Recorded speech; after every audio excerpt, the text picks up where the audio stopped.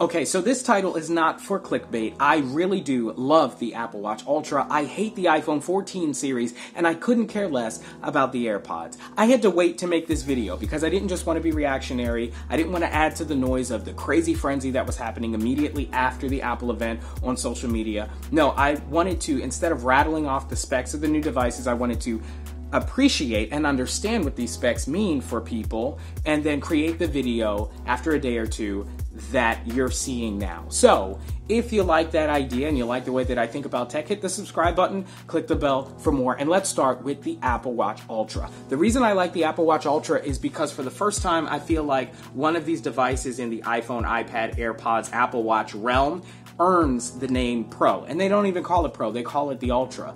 But it is thought of as a tool first. It is a tool for professionals. iPhones, iPads, Apple Watches, as much as I love the iPad, they're basically glorified productivity entertainment devices at best. They're not really being used in the professional world by video creators, photo editors, what have you, music production people, serious number crunchers, and Xcode users. They're not using any of these devices. So you're calling them Pro, but let's actually see some Pro work out in the world being done. No matter how many commercials Apple makes about the iPhone 14 or the iPhone 13's camera being ready for movies, let's wait until Spielberg or somebody is pulling out an iPhone to say that it's really Pro. But I say all that to say the Apple Watch Ultra, it seems like it really satisfies all the needs of anyone who would need a smartwatch that they're going to push to the extremes in terms of cold, heat, depth, in terms of dust, in terms of battery life. This thing gets 36 hours of regular use and then up to 60 hours in its power reserving mode. I think you can even do an Ironman challenge in terms of battery life on this thing with juice left to spare. That is a serious help for people who would then also get on a phone call or receive a text message with that same device, leaving the iPhone behind. Like, this is wearable tech that is actually starting to seriously be able to help people.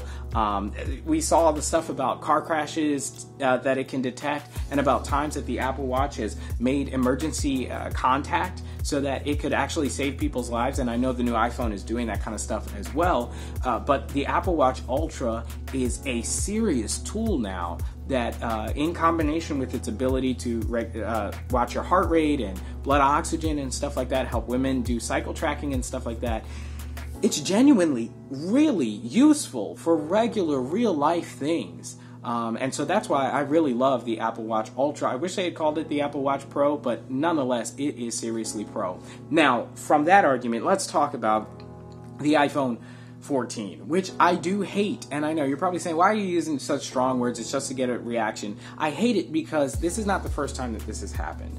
Okay, I really wish that Apple would go back to their S naming, the S moniker for their iPhone models, so that we would know what to expect.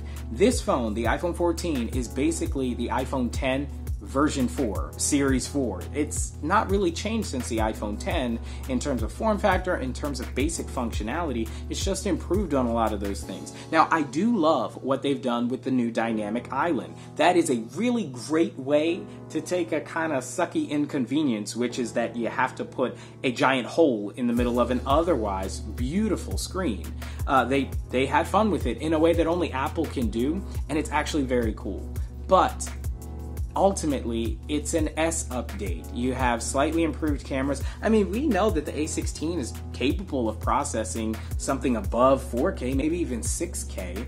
The sensor is larger. You got a 48 megapixel camera. Why are we not getting higher resolution video recording here? Especially when you upgrade the cinematic mode in the iPhone 14 to 4K HDR, right? With your ability to control the autofocus after you've already recorded the video. There's some serious horsepower in the new iPhone 14, but we don't get 6K or 8K recording. That seems odd to me, and that's why ultimately Dynamic Island is not enough to make this more than just an S update. And so what I hate about the iPhone 14 and the entire series is that it is just another S iteration. And of course this helps Apple because they want you to buy every iPhone. So why would they tell you it's an S model so that you can wait the S years?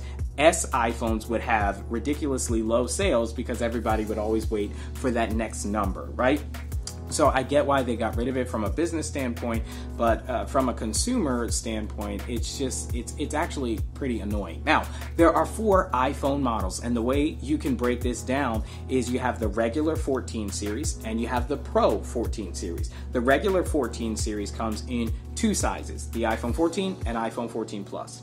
Move that over. The Pro series has the iPhone 14 Pro and the iPhone Pro Max, iPhone 14 Pro Max. So with the 14 regular, you have the bigger screen size now for the first time, and I think this is going to be the best-selling version of the iPhone 14 because plenty of people want the bigger screen but don't need the extra horsepower. I mean, these things will have basically iPhone 13 Pro Max chips inside of them, and you can get away with iPhone 12 and even iPhone 11 Pro Max chips today with modern apps and games and productivity tools. So certainly the iPhone 14 Plus is going to have all the horsepower that 99% of people need in their phone, and that's it.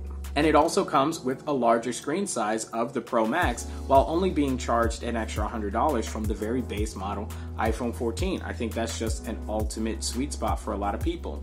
Now, when you get to the Pro versions, the update is Dynamic Island, and you have the A16, which at this point, iOS just doesn't take advantage of. Much like with the iPad Pro, the software is not able to take advantage of the hardware right now. And then finally, I guess if we have to, let's talk about the new AirPods, which I really couldn't care less about. And this is why. I could describe this as new, improved, and unimportant. What do we expect from AirPods? We expect them to improve with every iteration, so they have better noise cancellation. They have a case now that it could wirelessly charge before, but now it can wirelessly charge from an Apple Watch charger. It has a lanyard hole, so you can put a wrist strap on it. Maybe they'll make an Apple Watch band that can also function as a strap for your AirPods. And then you've got a speaker on the case so that you can find your case if you lose it. You've got controls for the volume from the stems now, which is cool. They're just improvements. I think what everybody really is waiting for and wanting is a lossless codec. They want lossless that we can get from Apple Music. We want that on our wireless devices. Otherwise, we're good. I mean, it's good enough for lossy music. It's good enough for lossy podcasts. It's good enough for lossy audiobooks. It's like every AirPods model has decent audio quality for those things. If we want something really better in terms of quality, we're going to a wired set of headphones at that point. So I really think that if it's possible, Apple certainly has the money to R&D or research and develop a new standard of wireless audio that is lossless in quality. And at that point, it would wipe away every other wireless headset on the market, including destroying every other pair of AirPods ever released. Because there's a night and day difference between the quality of lossless audio and lossy audio that we get from Bluetooth and Apple's wireless transmission standard. So guys, that's why I love, hate, and couldn't care less about Apple's 3 new products. And if you agree with my reasoning here, my sentiment, let me know with a comment down below, and like the video if you want to see more people see this video so we can try and come together as a community with a consensus about these new phones. Because when we do that, the big companies here, when everybody feels the same way, or at least has a general consensus, that's when the companies move to make improvements. Look what happened, and it took some time, but look what happened with the MacBook Pros, right? They had gone completely portless besides your USB-C. Now we've got HDMI, SD card readers back, all that kind of stuff, and even MagSafe, which we never thought would really come back, is back on the Pro machines. It's because everybody decided, hey, Apple, make this move. We're tired of this. So, I've said my piece. Thank you guys so much for watching. Stay tuned for more. I'm Chris Grant Jr. It's the Granny Geek Show.